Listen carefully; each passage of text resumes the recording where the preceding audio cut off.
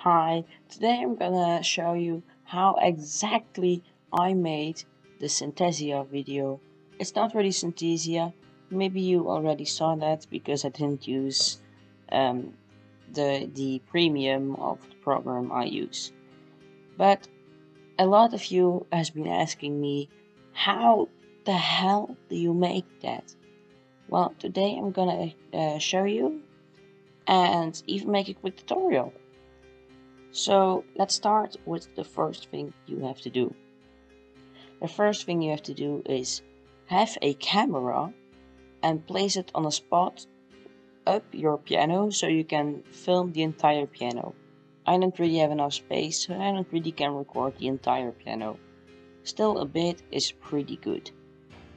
The next thing you will do is make sure that you have something black underneath your piano, so you have always something dark underneath your piano, that it just looks way better. And to do the last thing, you need an electric piano. You put the USB stick inside the piano, and while you play and record, you also record the audio inside a MIDI file.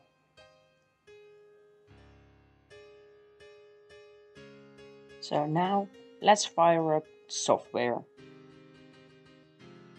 The first thing you will do is download Embers. I will leave the link in the description below. Then you will open your MIDI file in Embers. You will see that you get this beautiful GUI. Then you will click on default, and you can select any of these you want. I'm gonna choose the pink one because I think it's the most beautiful. And then hit play, and now look, our your render is nice. I think it's pretty beautiful.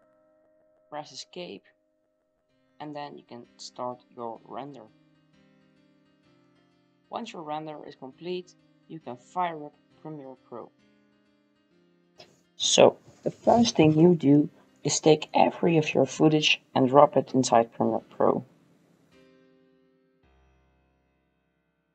The next thing you will do is make sure that you have every layer on the same place.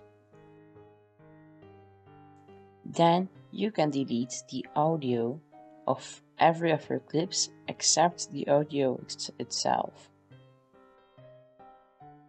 The next thing you will do is, here we'll make a beautiful mask around the keys.